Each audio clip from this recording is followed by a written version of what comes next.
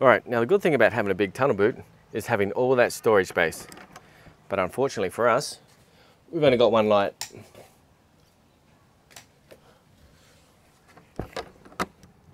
Now, having the light at one end of the tunnel boot only has one advantage. It only lights up one end of the tunnel. How about we light the entire tunnel, and while we're at it, put a sensor light on. Now, the next thing you need to do is find yourself a power source, which shouldn't be too hard, as the light comes with one. Then what you need to do is take off the front cover with a thin flathead screwdriver so you can access the internals of the light. Then unscrew everything so you can get into it.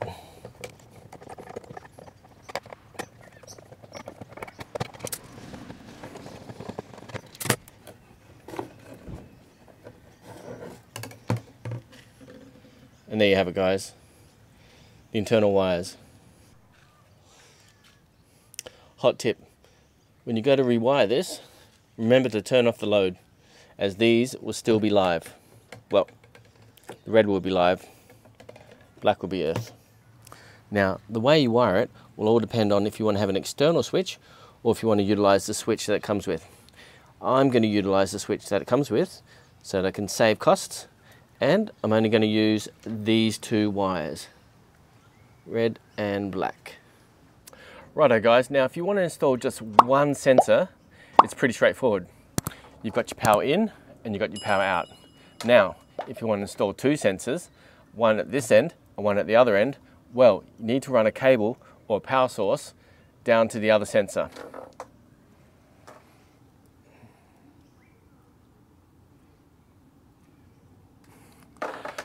So that it can also operate. Now you guys are probably wondering, why the hell would anyone want to put Adventure King's light strip on a 100+K van? Well, I used it on our previous camper trailer on the outside with a sensor light, and it worked a bloody treat.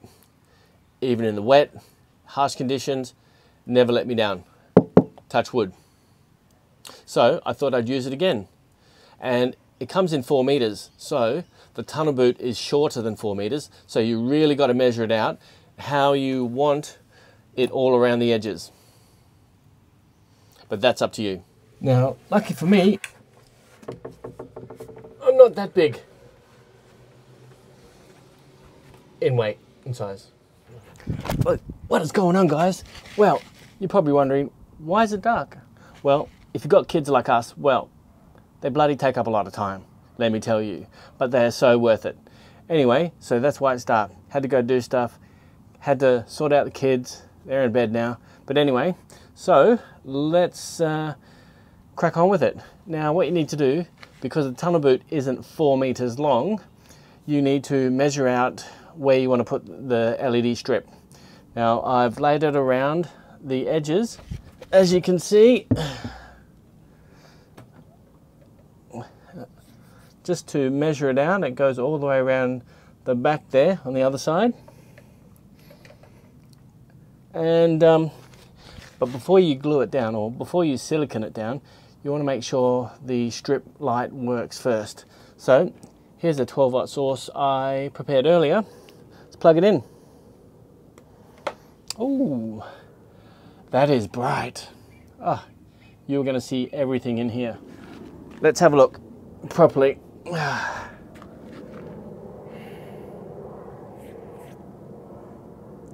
That is going to look a treat.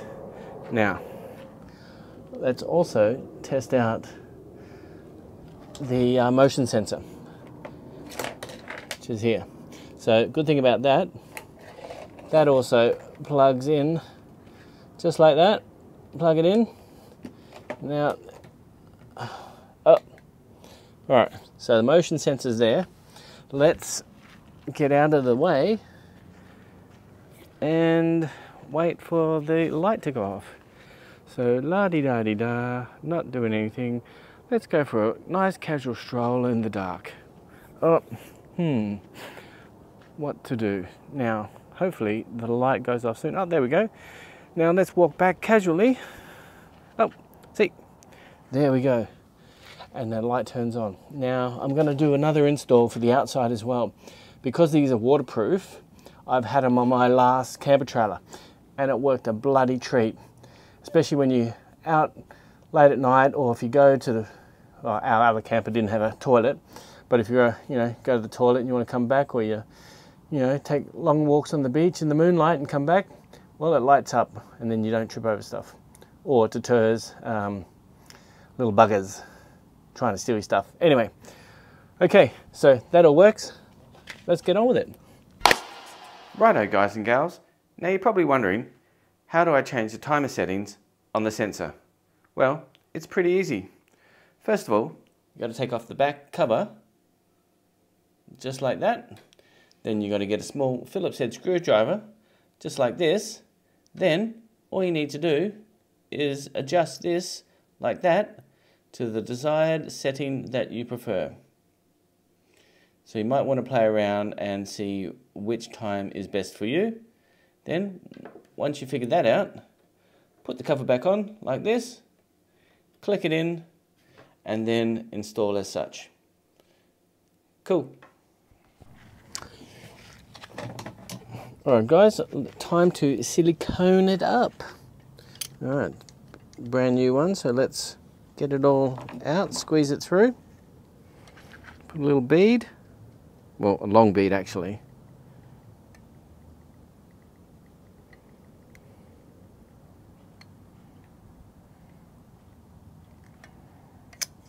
Stop.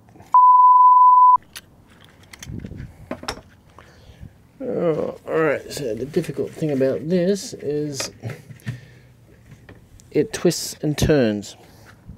I'm going to try my best.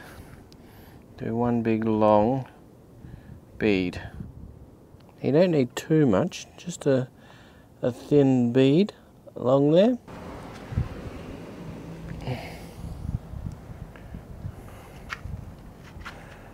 Alright, let's be careful and not get this on your shirt, or any of your clothing really that you don't want ruined. Alright, may need to get into a shirt that I don't want ruined. Alright, shirt change. Now, I think another plan of attack. Instead of putting the silicone on the LED strip, I'm going to put the bead up where I'm going to put the strip. I found that trying to put the strip up, well, it kind of just twists and then silicone gets everywhere. So I'm going to wipe it down and start over again. Yeah. Oh, look at that. Yep. Okay. Come on. And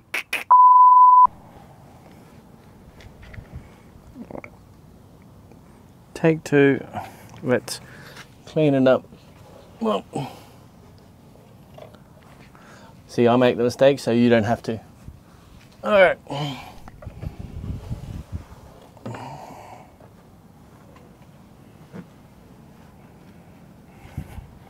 We live and we learn.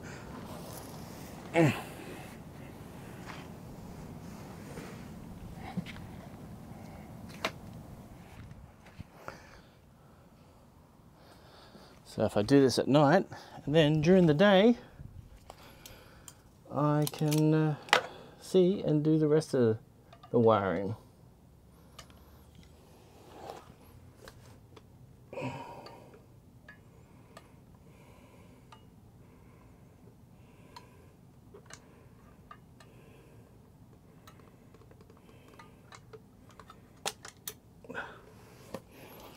That's not difficult at all.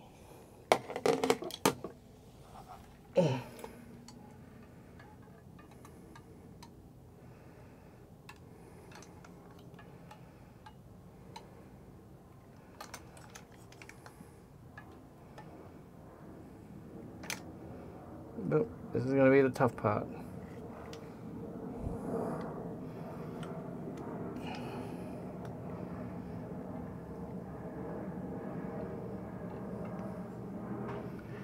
Trying to stick it to the roof. Alright, I'll do that last bit when I get back, when I'm at the end. All right. See you on the other side. Let's get on. We're sticking it up. Now it should suction up a bit and stay up there with the silicone.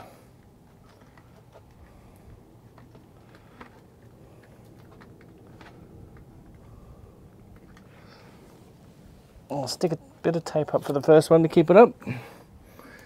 That plug is a little heavier.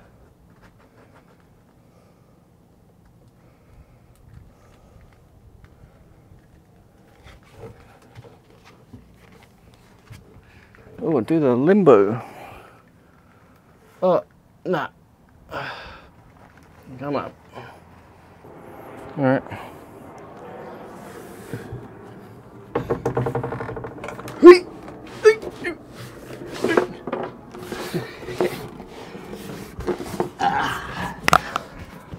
So comfy. Whew.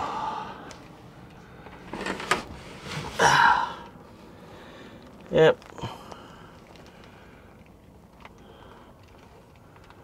Working a treat.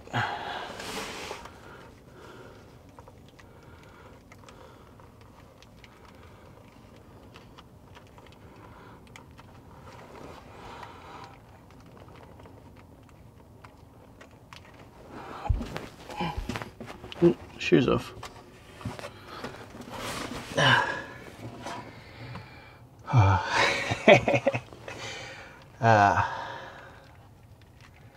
I'm sure there's an easier way, but this is the way I'm doing it.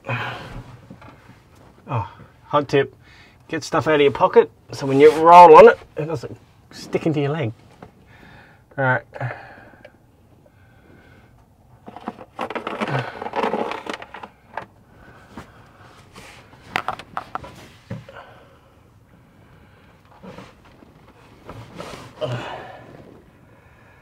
I know it looks a little bit messy at the moment, but I will tidy it up.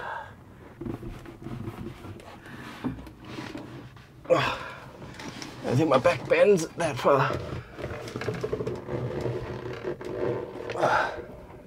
Oh, man. Well, that was fun. All right, time to tidy up. There's nothing worse than shoddy workmanship, or shoddy looking workmanship.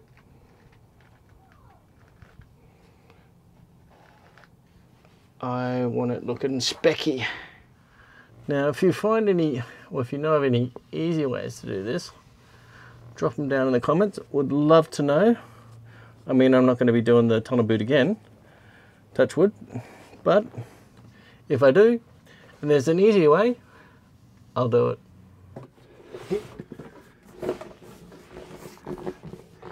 Just do the seal wiggle. Oh, oh. Oh. Give me strength. All right, guys, let's check out the tunnel boot.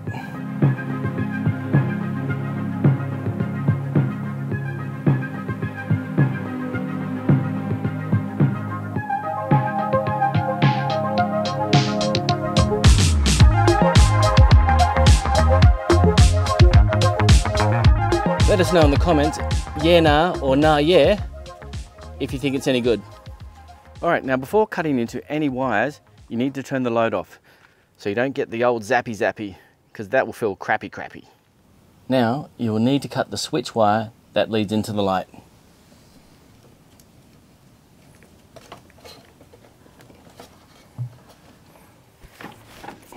Oh, hey! Righto guys, now I've mentioned in a previous video that you can save money at the till if you get the Bunnings app. Now, if you want to save even more money, you actually need to plan ahead. Now, what I've done is I've ordered some stainless steel lock nuts from eBay. All right, cheers. Thanks a lot. Have a good one.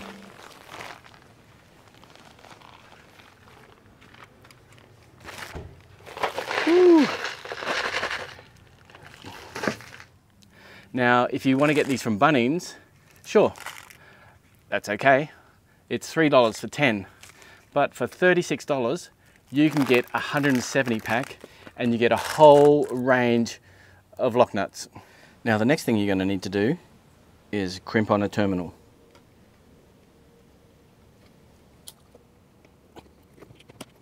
There you go. Hey there, now if you're like me and you like to reuse, recycle and save money at the same time, well, you've probably got a bunch of these lying around from previous purchases that you definitely use. So you're probably wondering, how am I going to tell which is the positive and which is the negative? Well, the first thing you'll need to do is use a multimeter. That will be able to tell you which is positive, which is negative. Let's go and have a look. Alright guys, now before you plug the socket into a power source, you need to separate these two wires because you don't want to get the zappy because that'll make you feel crappy. Anyway, now let's plug it in and test it out. Let's get the multimeter.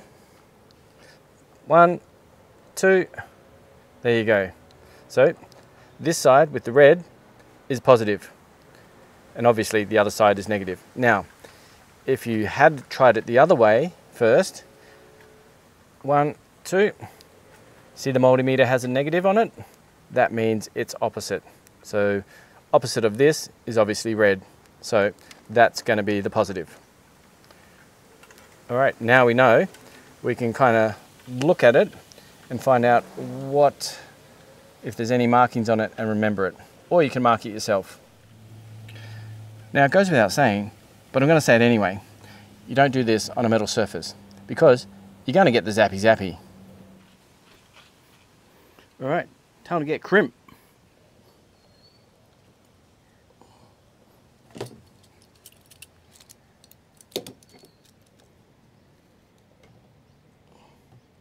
Find the right crimping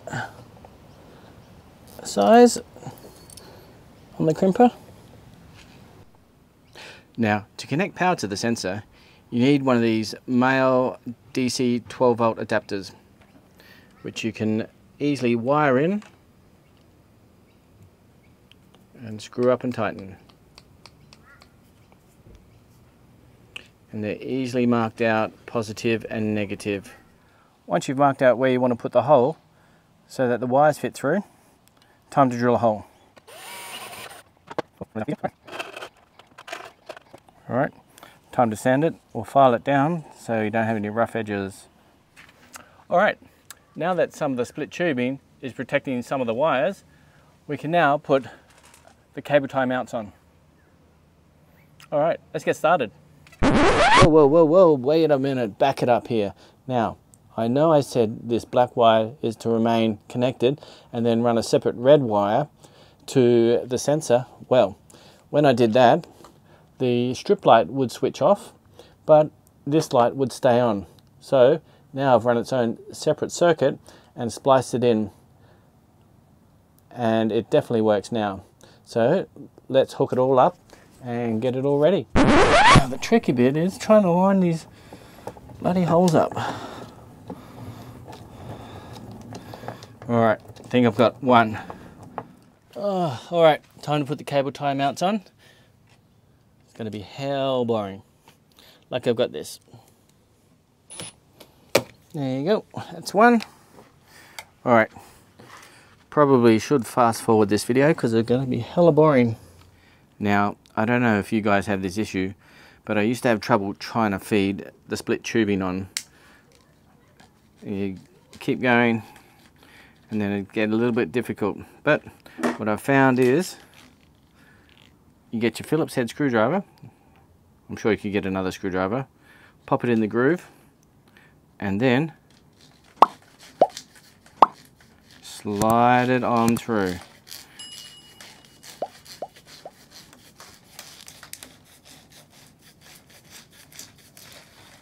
There you go.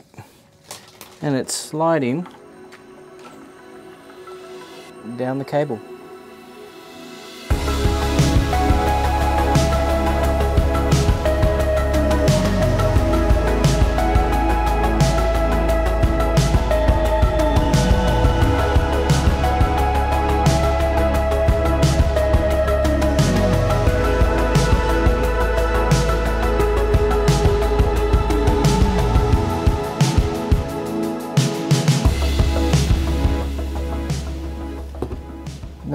the other side of the tunnel boot, at the other end of the light strip, we have a male connector.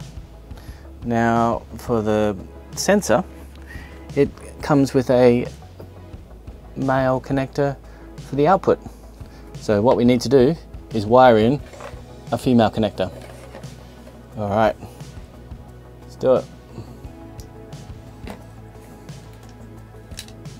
There we go. Now we can hook that up to the light strip. But first, let's tidy it up a bit. Put some insulation tape on it. What do we got here?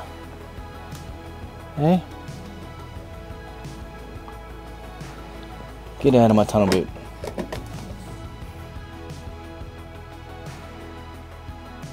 Oh, hey, time for the fun part. Let's put the rest of the cable tie mounts on, and also let's get squeezy. All right. All right, let's go to the other side. All right, time to get in.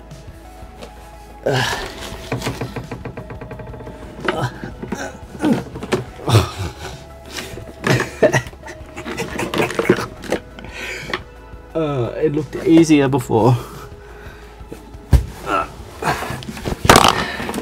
Oh, lost the mic.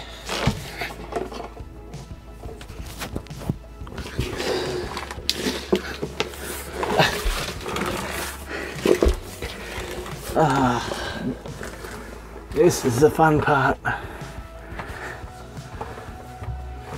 right, let's start. Now, where are we going to put this?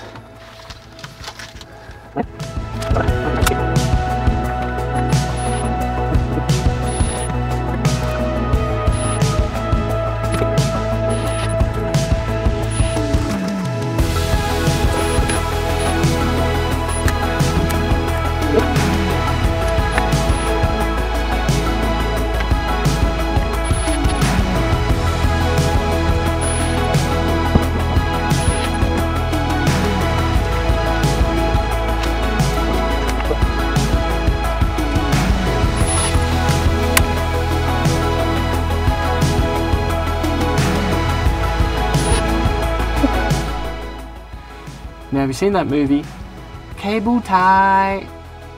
Anyway, it's time for the second most funnest part of the night, cable tying.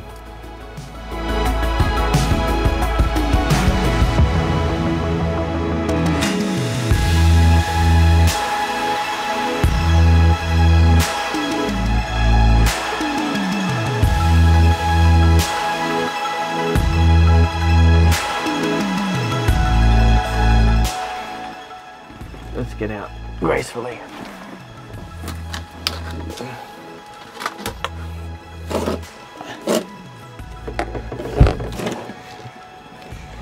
Ooh, what a doodle. All right. Where's my thongs? One nap later.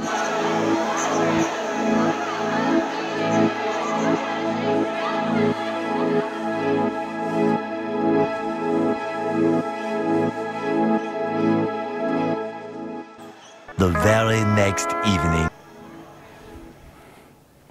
Oh, hey, g'day guys. Welcome back. Now, it's late at night yet again, and I'm here out doing some real world testing on the tunnel boot sensor light so that you guys don't have to. Now, at the moment, I'm about 5 meters away from the tunnel boot, and it's on, so I'm about to get cracking. Now, I've got to whisper because the old wifey's asleep. Well, actually, the whole neighborhood's asleep. So I've got to be quiet, mainly for my wife. Anyway, let's get on. All right, 5 meters away. Crack-a-doo-doo-doo-doo-doo. All right, let's go 4 meters. I'm a crack-a-doo-doo-doo-doo-doo. Oh, hey, so the sensor light seems to crack on when you're about 4 meters away. All right, let's get closer, see how bright it is.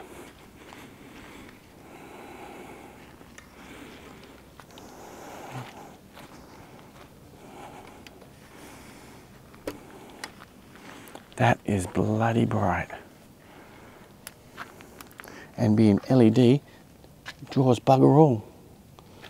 Have a look there. You got the sensor up there. Yep, that's a junction box. You're probably wondering how it ended up in this situation. Well, like the missus, I like things tidy, and this is no exception. And you've got the old light and the switch there. So when you first initially turn it on, it'll switch on and then switch off, and then the sensor will be live. Let's try it out. Off, switch on, and now it's on. Now it's live. Move around. Oh, sensor picks you up, switches back on. How bloody amazing is that?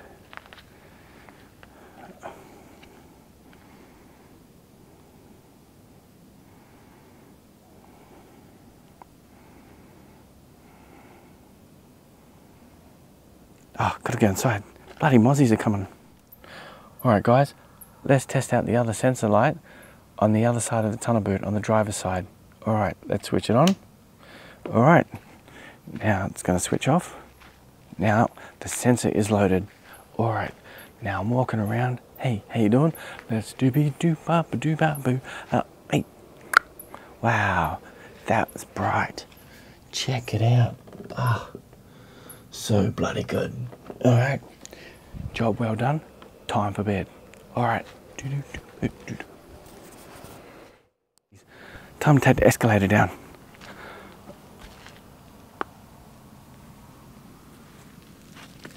Ah, just kidding. Now, if you leave the sensor on, it's eventually going to go off. But when you open the tunnel boot, it should switch on. You have a look. Boom. Hey presto. Super bloody bright. And you'll be able to see everything that you shove in there. You're like, ah, where did I leave the blah blah blahs? Oh, they're right down there. Yep. And that'll happen on the other side as well, because the light goes all the way across, not just at one end. Alright, I am getting savaged by bloody mozzies, so I think it's time for bed. It's past midnight. Well, it's way past midnight now, so time to crack on for a sleepy bias. Alright, till next time. Bye. Alright, switch this off.